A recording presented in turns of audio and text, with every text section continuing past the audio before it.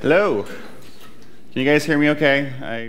I kind of feel like Janet Jackson with this thing on, so if I start dancing, it's okay. My name is Jorge Agraz, o para la gente que habla español, Jorge Agraz. A couple of fun facts about me. I walked 26,000 steps yesterday, according to this thing, so if I'm a little tired, that's why. I have actually been to this hotel 28 years ago. I'll tell you guys this story later if you're really curious. It's as beautiful as I remember it. And I have a new title now. I'm the Associate Director of Platform Development for Onestop Internet. And at Onestop, I like to give things crazy names. Why call it the OS API 2.0 when you can call it something cool? So these are the two words you're going to hear a lot during this presentation. I figured I'd talk about what they really mean. Avalon, a legendary island in the Arthurian legend, and Phantom, a ghost or figment of the imagination. So think of these things, and then tell me what you think they mean. So for whoever in this room doesn't know who we are, we're Onestop Internet. We were founded in 2003. We are headquartered in Los Angeles with additional offices in New York. We provide e-commerce, logistics, and marketing and business intelligence support to about 40 brands. We've been using Orchard since 2011, so we're kind of an early adopter. And our e-commerce chain is entirely built as a series of Orchard modules, or maybe for not much longer, according to Nick, there'll be packages soon. We use the CMS for brand engagement and content updates. A lot of our partners have a lot of crazy content they like to put on their sites, so the CMS is great for that.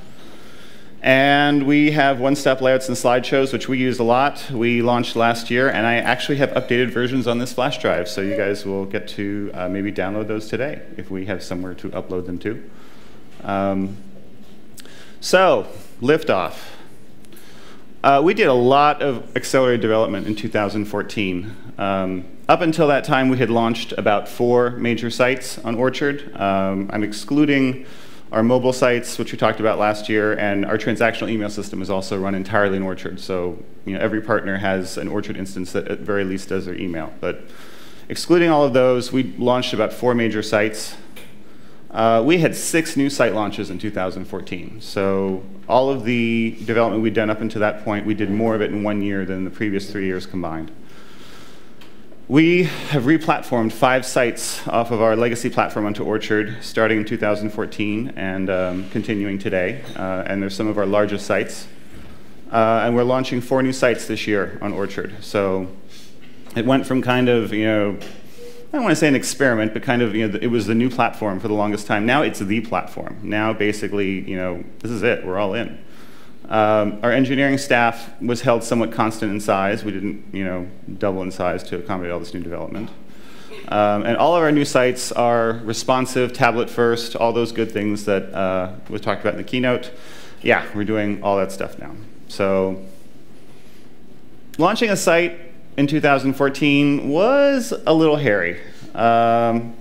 We would take about 10 to 12 weeks of development for basic site from when it was provisioned to when QA would basically say, yes, you can launch it.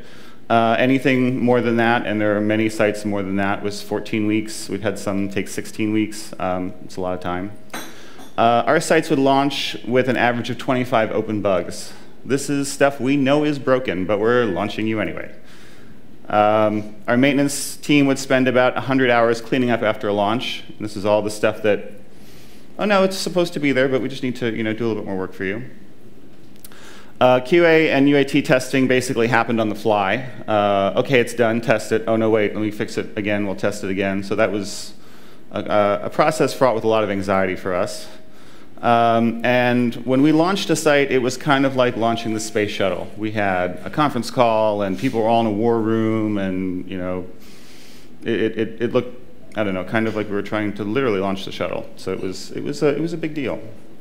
So we thought we can do this better. We want to reduce the cost of our launches, both in time, sweat equity, anxiety, stomach linings. We want to make it less expensive. Reduce the cost of maintenance. So just because we've launched you on this fabulous new platform doesn't mean that we should burn more of your maintenance hours maintaining you. It should actually be easier to maintain. We want to ease the deployment of new features. The whole point of having this modular, platform is that we can roll new stuff out, and your stuff should just upgrade, should just migrate, should be very easy. And we want to achieve scalability without hiring every engineer in Los Angeles. As you all know, Orchard engineers are kind of, still a little hard to find. I think probably most of them in the world are in this room today. So we're like, how do we get more productive without, hiring a bunch more people and training them? And we wanted to find a way to balance the need for custom implementations with the need for some level of consistency on our platform. So how do you balance, oh, I want special Snowflake versus they should all work the same? So we had what we thought was a great idea, master themes. I don't know if any of you guys remember this. We would have a big master theme on top, and then we'd hang all these child themes underneath it. This is what we kind of thought we would gain from it. Where we could basically take a bunch of sites that were going to work the same way and just deploy them very quickly. We could develop them very quickly, maintain them easily, and it'd be easy to fix a bug because we find a bug in the master theme, we just fix it once and it's deployed everywhere, one stop, bam. We figured there might be some minuses. This one change going out to all sites instantly, we knew we'd have to be careful with that. It obviously increases the complexity of any overrides that we would do at the theme level to override stuff in the platform, because now we've got this master theme layer that's sitting in between them. So we'd have to bear that in mind. We knew that the sites would kind of be chained together now because they're all based on the same master theme, but we figured this was an acceptable compromise. And we presented last year. I don't know, who remembers our presentation from last year? Remember this fabulous diagram? See all the little happy child themes hanging off our master theme, and we did some great slides. See the little happy professor there in the corner? It was awesome.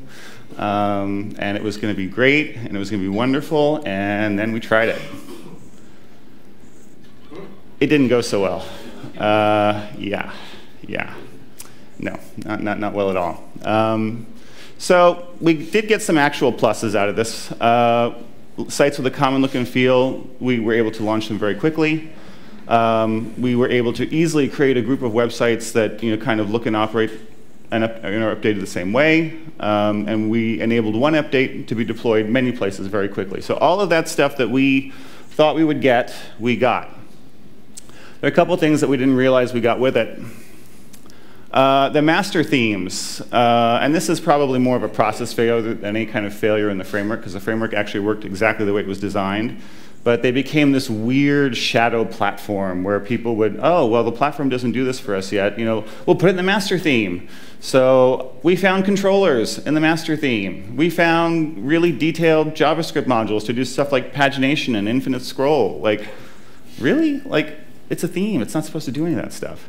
And then we had the child themes hanging underneath it, so this layer became very, very thick, and it was very hard to manage because we had this weird functionality now that it was really neither fish nor fowl. It wasn't really in the platform, it wasn't really theme level, it was kind of this weird space.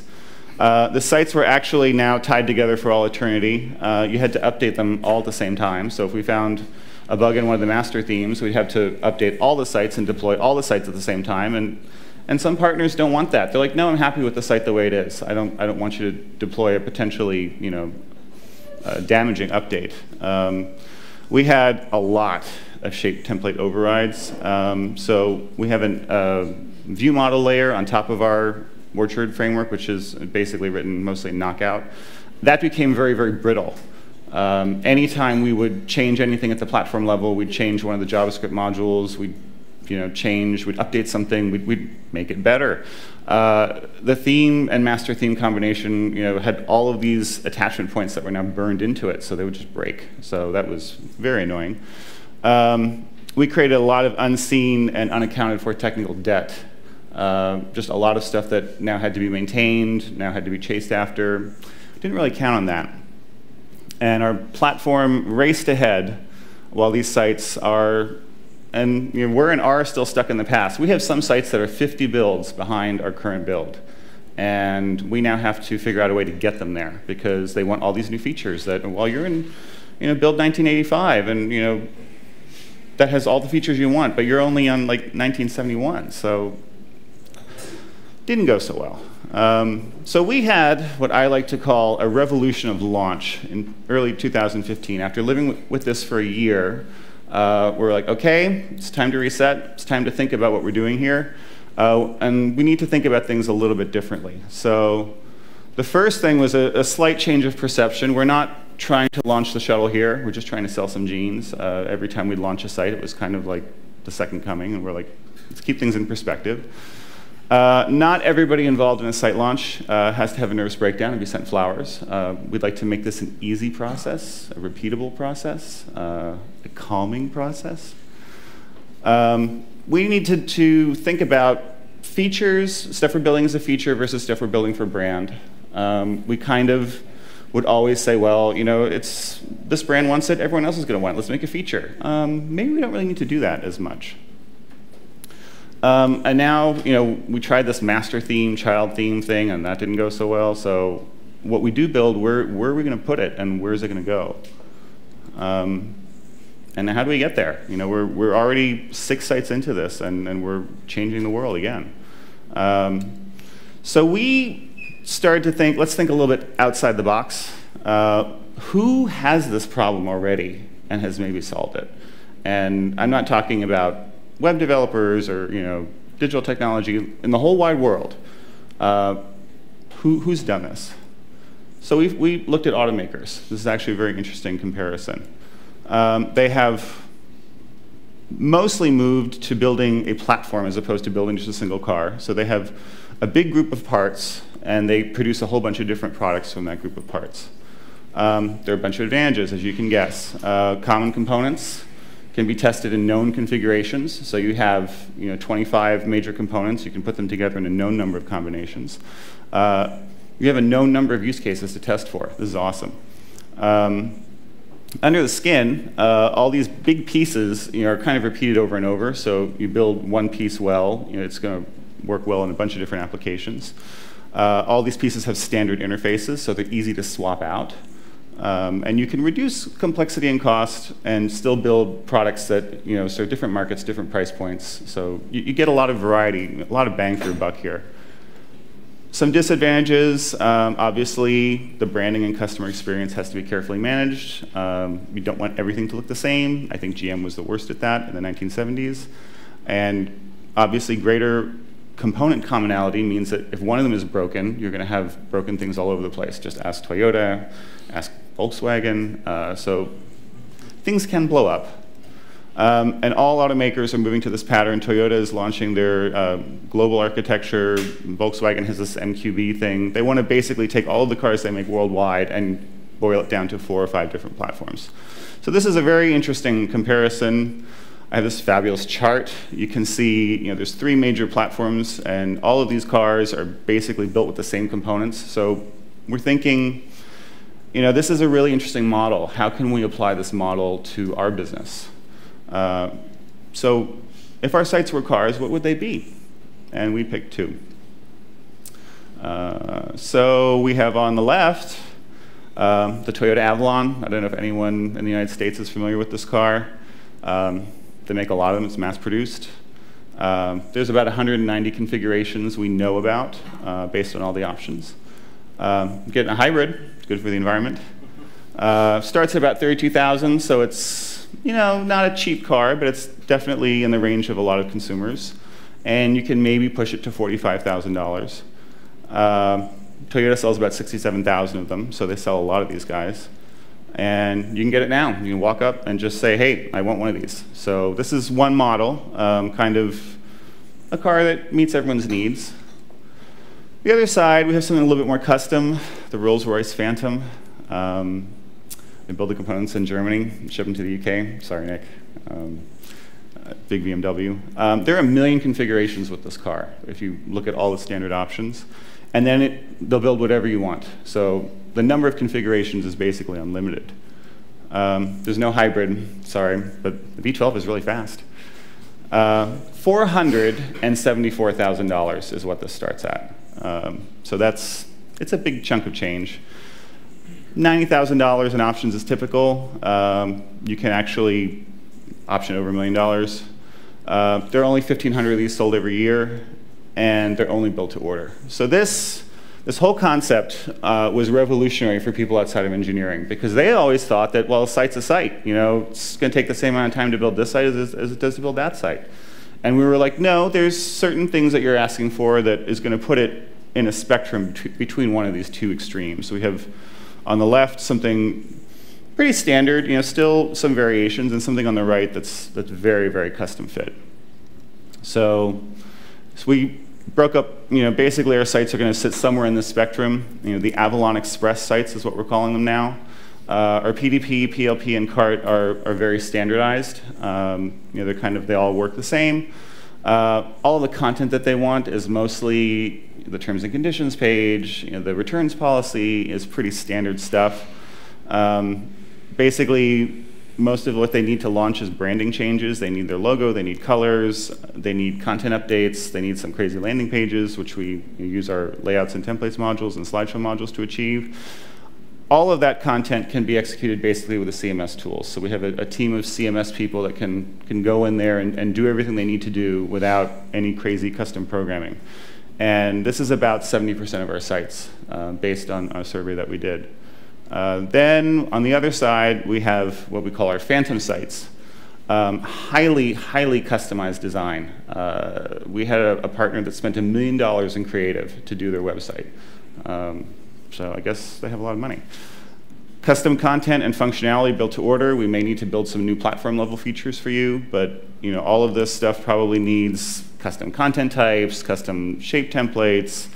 You know, we'll take the CMS tools that we currently have and glue them together in new and weird ways. The PDP, CART, and PLP are very non-standard. They're very, you know, designy and very new. We've just added the ability to customize our checkout, which is something we've never done before, and Orchard has enabled us to do that based on some of the concepts I'm going to talk about later. And this is really not that many of our sites. It's about 30% of our sites, but they're big names, so it's actually the majority of our revenue. So this is a market that's very important for us to figure out how to service. So we have these two kind of categories of partners, and we want to build a common component set to service both their needs. So what do we do? So we started a project, you can tell I like cars, called the Camry Project. My boss said it was the worst name ever he'd ever heard for any kind of a project, but we kept with it. So these were our goals. We wanted to reduce our site provision to QA certified time to 6 weeks. So we wanted to cut our development time in half. And that was kind of a very ambitious goal for us. We wanted to reduce the burden on QA for new site launches, because QA was tearing their hair out trying to test everything before the site would go live. We wanted to make maintenance easier with more admin settings and less of this, you know, black box functionality that we seem to be really good at building. Have a clear understanding of the time and effort required to launch a site. We had people making commitments for us that knew nothing about engineering, so we wanted to, if not stop that, at least tell them, well, if you want this and this, it's going to take more time. And make this a repeatable, transparent process. We wanted to take away this kind of missile silo mentality away from site launches. So the first thing we did was we worked with our product team to create a baseline.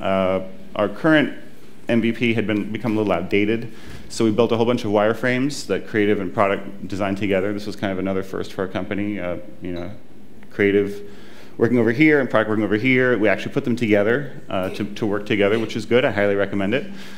We wanted them to follow current and anticipated trends. E-commerce is an always changing business, so we wanted to make sure that we weren't building something that was 5 years old.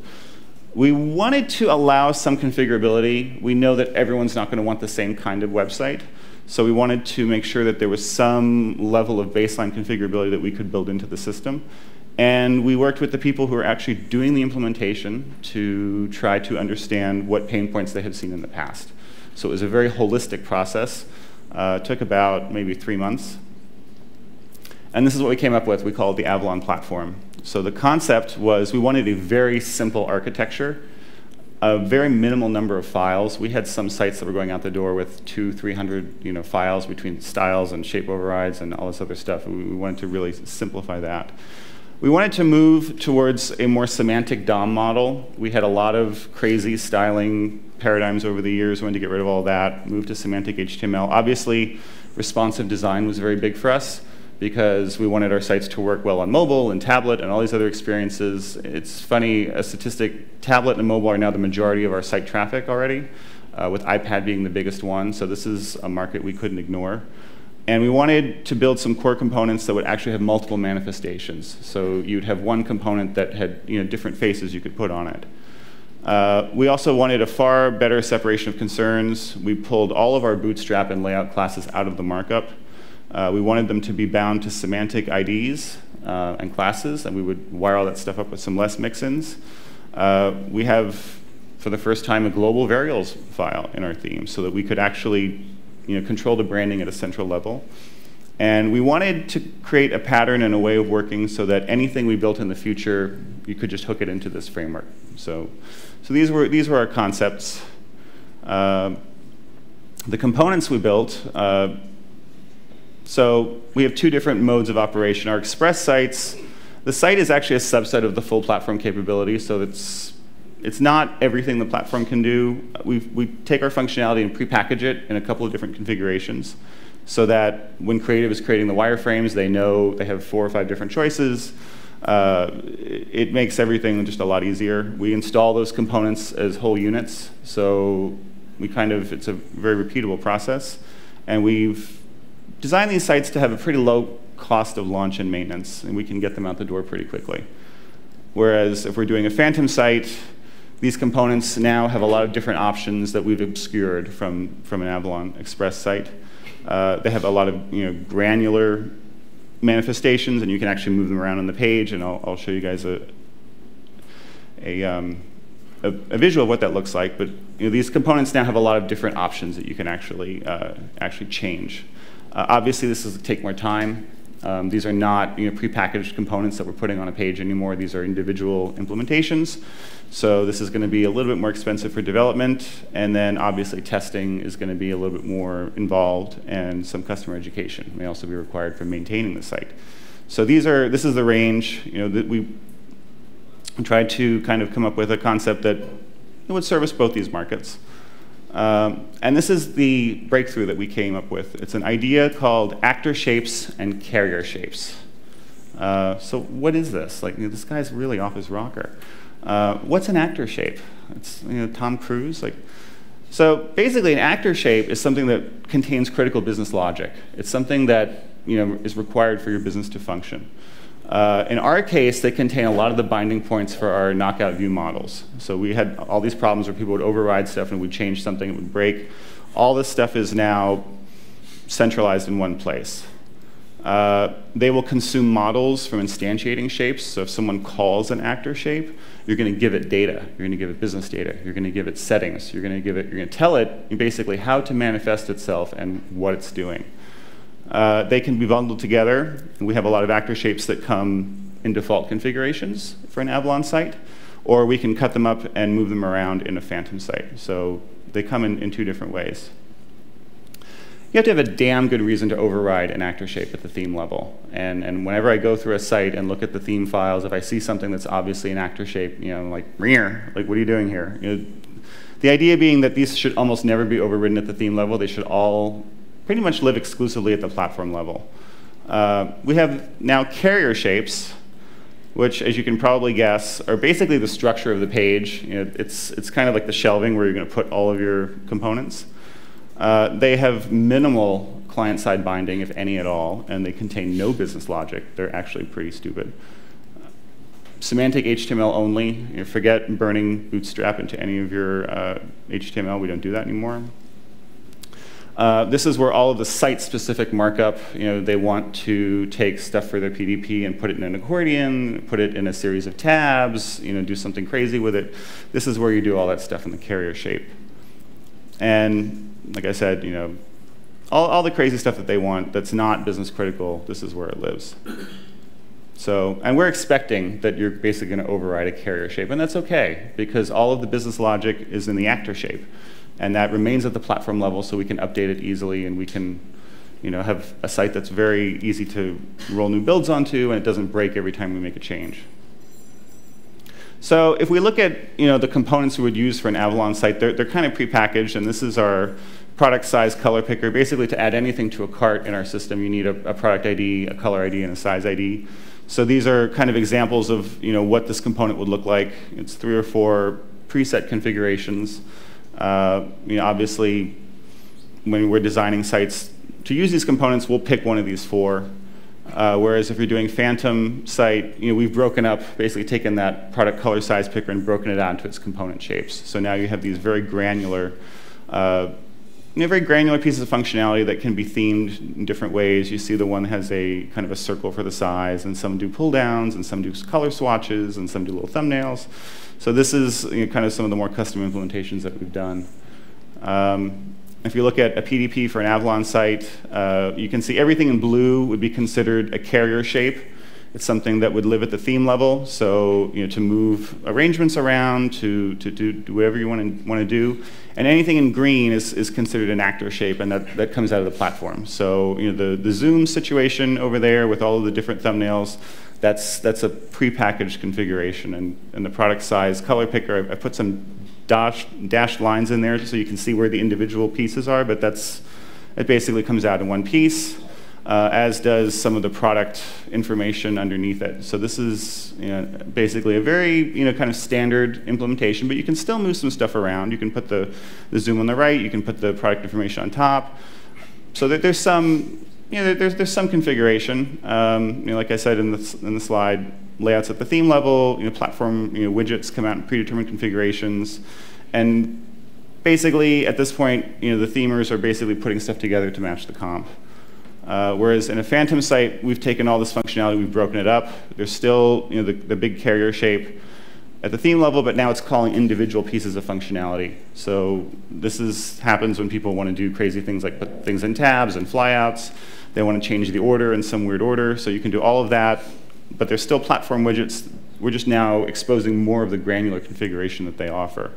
Obviously, doing something like this takes a lot more time for us to create.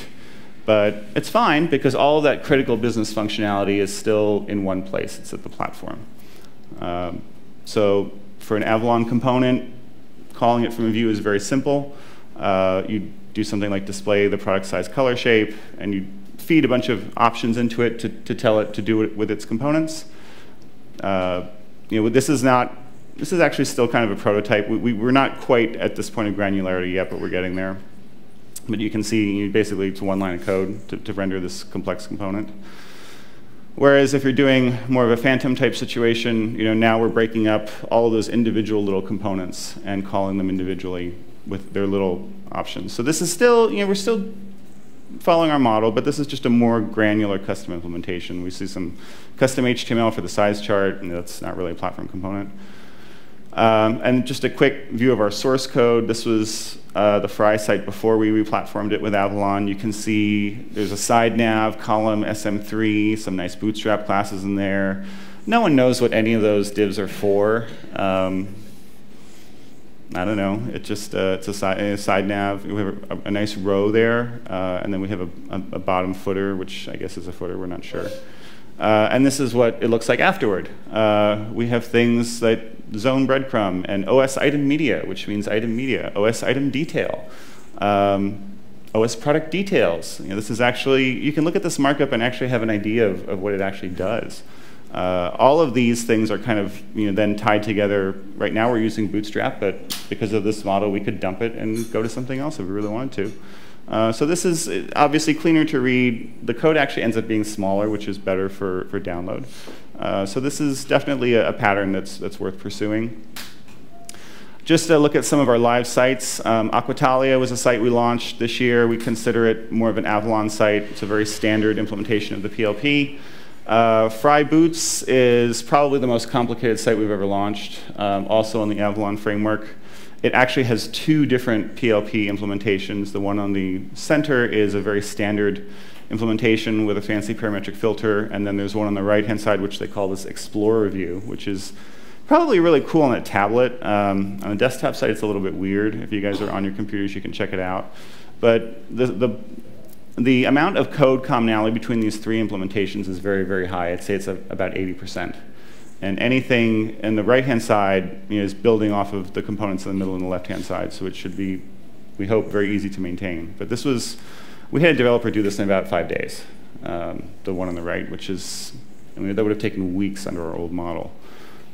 Same thing with PDP, Aquatalia's PDP, pretty standard. They have a couple of, they wanted to, these giant suggested products things on the bottom.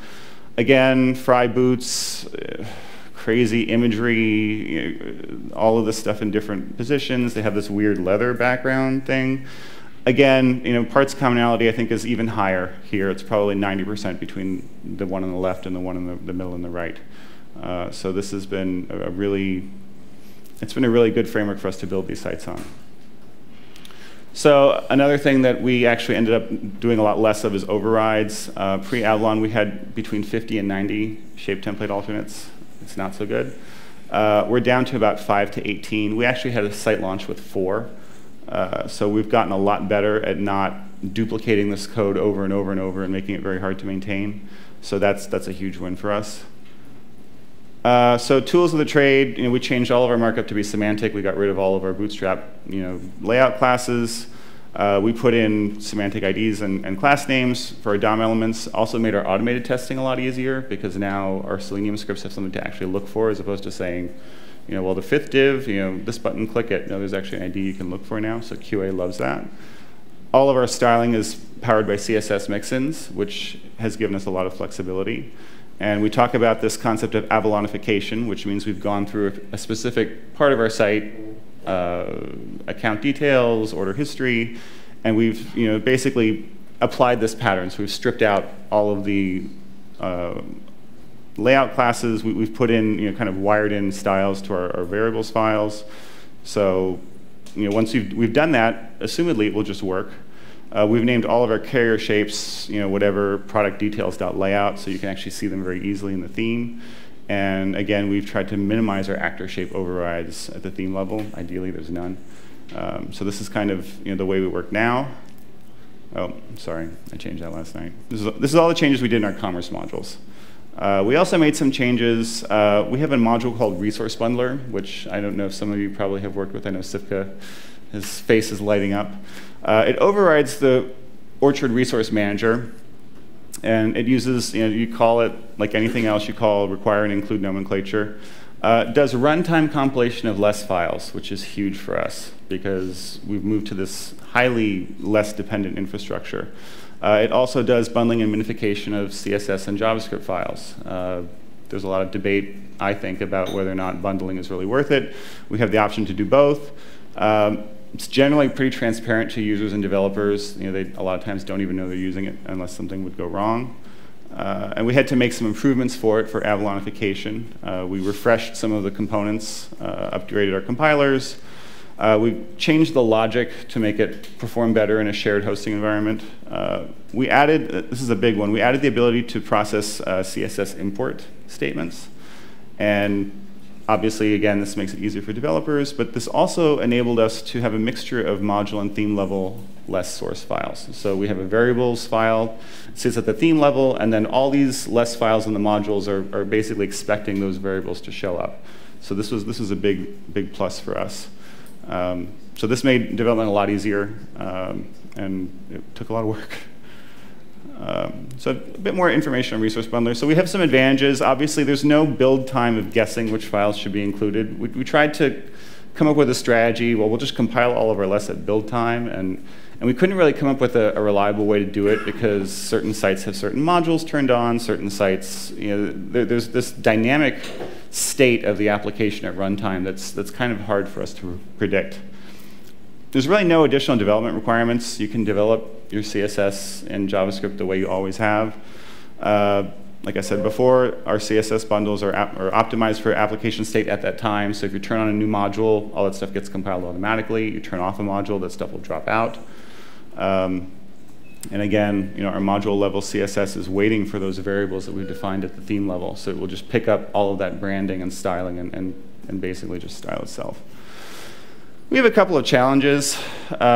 So these import file includes are great for developers, but they're not really seen by the resource manager. So if you change one of those included files, it doesn't always pick up the change. So sometimes you have to just touch the theme.less file, which is seen by the resource manager, so it dynamically recompiles itself. We do a lot of caching, as I'm sure a lot of you guys do. So sometimes people will change something and they'll put it up live, and it may take a little while for it to show up.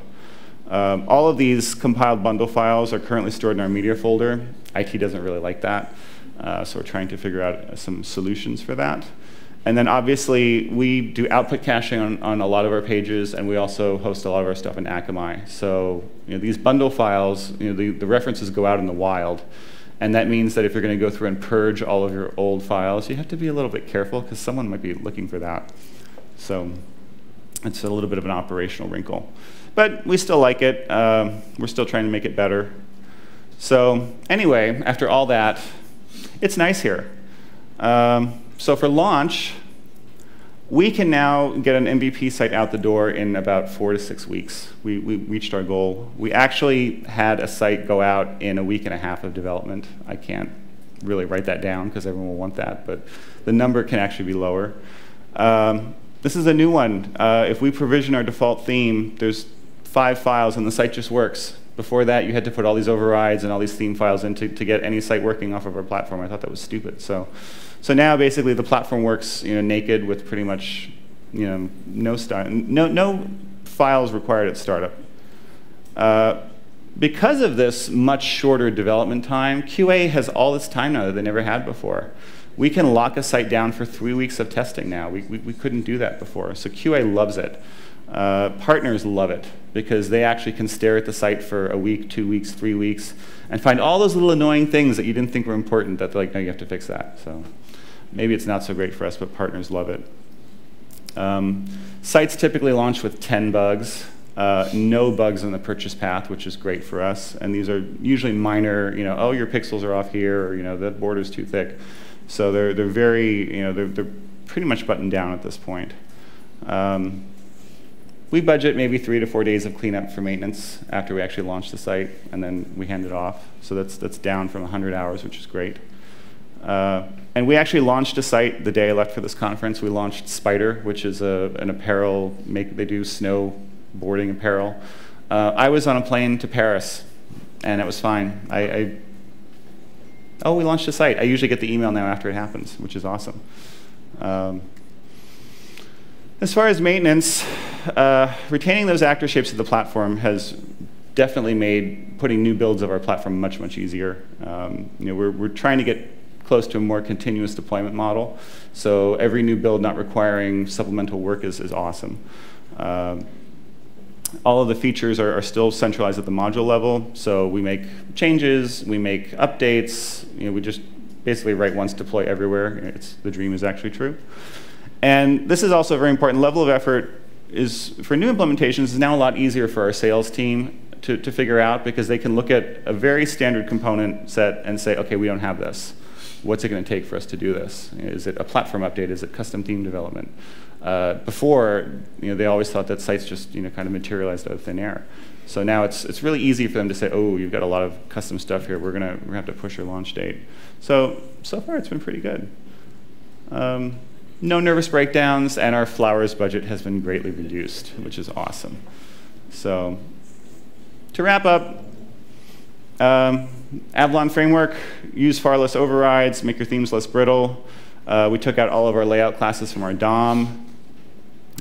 Basically, our themes, these carrier shapes, now turn pieces of functionality on and off at a platform level, which is great. And obviously, a simpler DOM, a cleaner DOM, our branding is a lot more quick.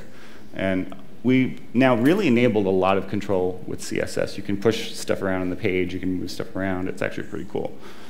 Some lessons learned. Do not repeat yourself. We paid for this a lot. It's really true.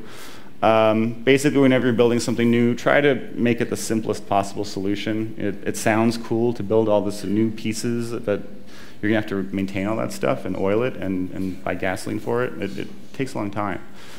Try to think 10 moves ahead. We had, especially with some of our orchard sites, really been focused on just getting it out the door and not really thinking what happens 6 months from now. We know what happens 6 months from now, so we're making better decisions. Obviously, we all know this, the less code you write, the better generally your solution is. And consider maintenance, not just this get it out the door mentality. You're going to be living with this code for a long time. We have a site that's still in Orchard 1.6, and that's like 3 years old, 4 years old. And they're still with us, and they're actually one of our more successful partners. So we have to figure out how to maintain that stuff. So think about it. It's the sites sometimes live a long time. So that's all I've got. I know I probably threw a lot of information at you guys. I think some of you are still jet lagged. I think that guy over in the corner is actually asleep. So who has questions? 1, 2? Okay, we'll have lots of questions, I'm sure. I have questions. First, I have the mic. So your designers have to type @display.foo bar meter and stuff like that? Not the designers, the theming engineers. I'm not sure what we call them. And I'm sure they would prefer to type semantic tags and attributes and have IntelliSense instead. That'd be great. Yeah, Taylor will do that. That'd be awesome. And Nick also. Yeah, next question. Another question. Can you remind me the cycles between love and hate of Orchard, if you had any cycles? And what's the status right now? My personal cycles of love and hate? You were not from 2011? You didn't join Onestop before 2011? We started right around I think they were a year into it when I joined. We had, I think, two sites. So did you have these cycles? Did I have cycles? Of love and hate? I don't know about, I think hate's a very strong word. Frustration, I think one of the big frustrations, and I think all of us share this, is just the documentation is not great. So onboarding new developers is a lot of hand-holding. But I don't think hate is a very strong word. I think mostly love, I would say. Good. Thank you.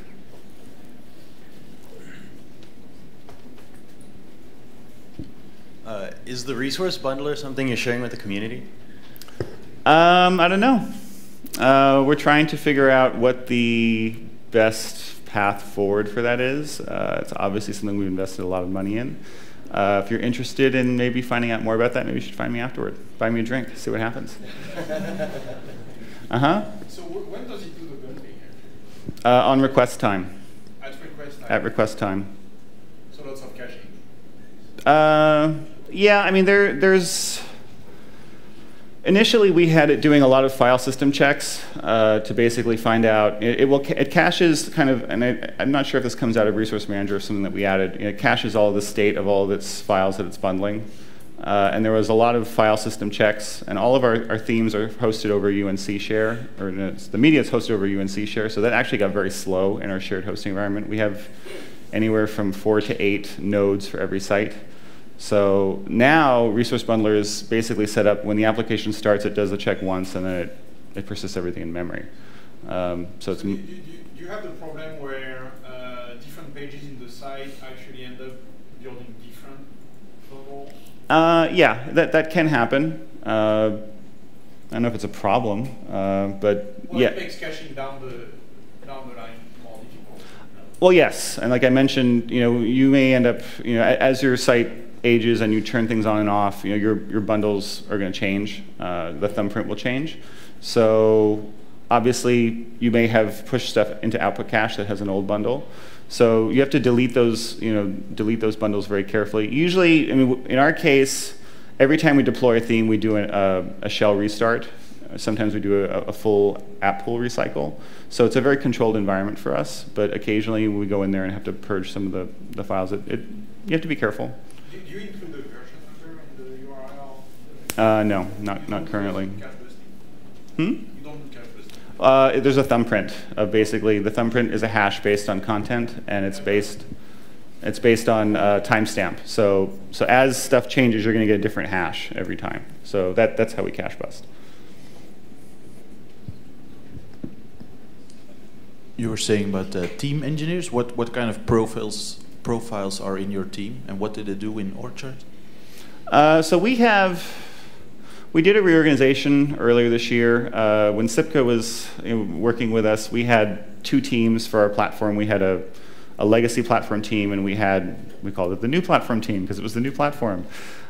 We've changed that now. We have a single core of engineers that does all platform work, soup to nuts.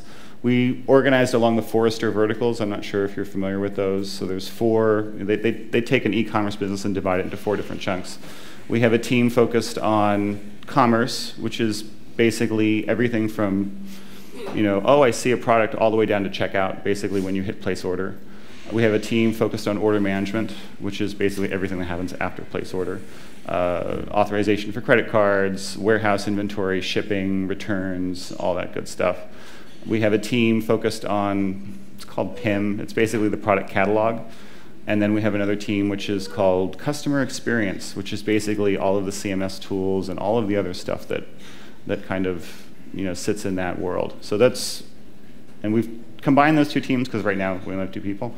So those are we have a core of, that's the platform team, for lack of a better word, that builds all those platform level features. And then we have another team, we call them the launch team, which actually does the implementation. So they do mostly new sites.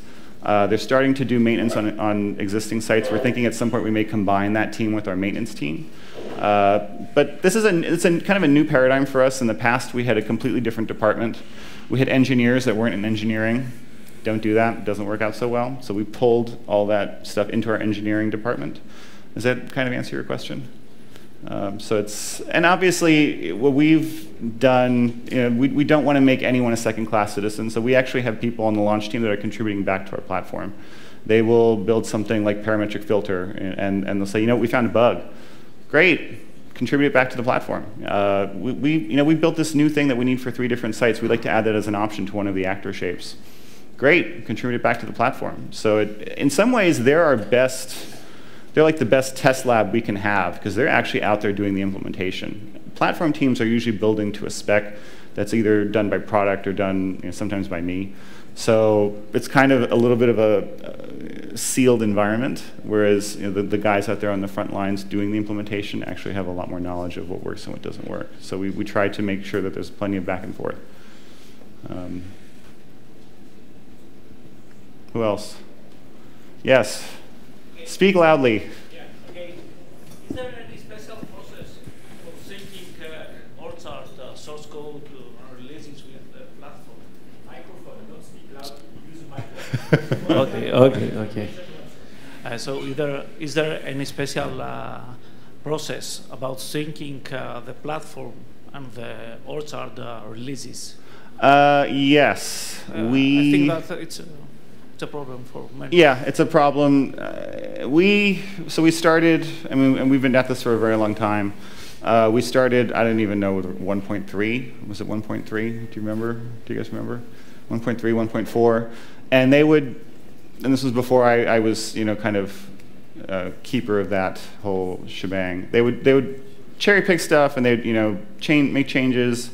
And we got to the point at the end of our 1.7 release where we basically were pretty much with parity with what was out there in the community. And our 1.9 release, which we missed the deadline to deploy by 2 weeks because we had an engineer leave. It was very painful. We dumped so we have 2 repositories in Bitbucket. We have, if you look up Onestop, you'll see onestop.acme, which is basically the Orchard core as we use it. And then we have all of our supplementary modules are in a second repository. So for our 1.9 release, we're dumping onestop.acme entirely. And we're building a new repository that is pretty much what you get out of the community. And we have a branch in SourceTree that we're following the 1.9x branch, and we just pull updates off that branch. So that's how we've solved it. In the end, it just makes it so much easier if we just, and again, it goes to extensibility, it goes to, overriding and trying to work with the framework the way it's designed versus, well, we'll just change this and we'll change that. Because then, we have a bug, and we reach out to the community like, yeah, we don't have that code. You guys are on your own for that, and crap. So we try not to do that now. So now the onus is on you guys to make better code. So who's next? So George, using those actor and carrier shapes, does it mean that you've just dumped using widgets and layouts? Absolutely not. Widgets and layouts are still important for us. Layouts especially is something we use a lot. This is more for, it's more for stuff that is not brand specific, if that makes sense. We use Onestop layouts and slideshows in probably every site we build. We're eagerly awaiting the launch of our 1.9 platform so we can use the Orchard layouts. And I found a couple more bugs, so we'll talk about that later. But this is, the actor shapes and carrier shapes are more for stuff on the purchase path. It's for stuff that is not configurable in the admin, and stuff that basically we think is mission critical. Checkout, I think, is a good example. We're launching a new version of our checkout. I think it's actually going out today. We've never, ever allowed sites to change checkout before, for the reason being that it's the most important page on our site. It's the page where people pay. So we're very, very hesitant to mess with anything that would disrupt that. But thanks to this actor and carrier shape model, we have, I'll say it's Fry. Fry wanted to take the payment info for credit card and move it, the address, the billing address, and move it next to where you put in your credit card. It seems like a reasonable idea. So we have basically a layout shape for checkout that now lets you move everything around. And we had to do some refactoring of our JavaScript view model because our JavaScript view model in the past was very, we had 5 steps, and those 5 steps were hard-coded, and you couldn't really change the order. So there was a fair amount of refactoring that had to go into allowing that to happen. But now that we've done that, you can move things around. We had a request to take, we had payment in tabs. There was credit card and PayPal, and obviously we'll probably add Amazon and Apple Pay. They wanted everything just in a list. Great, that's fine. All those tabs are at the carrier shape level. So just when you put in your new carrier shape, just put them where you want them. So that's worked out for us. But I think, yeah, definitely layouts. Because ideally, that kind of changes we want people who aren't engineers to be doing, because we don't have very many of them and they're very expensive. Ideally, we'd really like our partners to be able to do it. And that's, again, Orchard Layouts represents a big opportunity for us, because then they can change the site every day for all we care, and we don't have to be involved with that. So definitely using layouts, loving. Next. Hi. I am probably what you call a theme engineer, not massively strong in the C# department. I've been trying to get .less to work in Orchard for a little while now. The standard modules don't seem to work, they're in the library. How did you convince your stakeholders and your development team that it was worthwhile investing time to get this semantic .less system in place? That's a good question. I started bribing them with alcohol. There might have been a budget for some slightly illegal activities. Basically, and this is probably not the answer that you want to hear, we didn't ask permission. The Avalon project was kind of a skunkworks project. We had been able to demonstrate that the current launch process wasn't working. And as a test, we obviously, engineering made this commitment to build this framework. We wanted to make it better, faster, stronger. We had to build the technology, we didn't have it. So we had a site, which I can't tell you what it is because it hasn't launched yet, but it's a brand that all of you, especially in Europe, know. And our proof of concept that we presented to our board was that we had an engineer take the basic site to fully branded in 9 days. So we've never been able to do that before. And obviously, it's kind of a weird situation because this partner had never really cared about its US business very much. And now they've all of a sudden decided to care about their US business. So we're in the weird position of actually trying to sell them on something we've already built and haven't told them yet. But I think you just have to, if you have numbers to back up the fact that your current process isn't working, I think that helps. It also helps to have a pretty supportive vice president of engineering who basically wanted the process to work better. I think obviously lower cost of maintenance is also a big selling point. If you can quantify that, then it's easier to make that sale. Who's next? You're all asleep? Jet lagged? Come on, I didn't answer all the questions. Hi. Do you use any other CMS? I think I know the answer. On our, at our company period, or on our current e-commerce websites? Yeah, I don't know. We have a legacy. I don't really want to call it a CMS. It's more like a scheduling system that basically you can put JSON data in and we'll spit it out at a date and time. But basically, no. Basically, Orchard is our only CMS, especially for sites like this. Just to mention that XK Project, their website, it's on WordPress. So not for long. Which site are you talking about? No, XK Project, Sergio's team. Oh yeah. No, actually, our current Onestop.com site is also on WordPress. Very embarrassing. But that's fine. No, it's not fine. That's going to change. So we're already working on that. Okay. It was made by our commercial department, no developers. So well, we have. Yes, ours was made by creative. They just went and did it and didn't tell anybody. And we're like, really? So. Okay. Thank you, George. Thank you very much.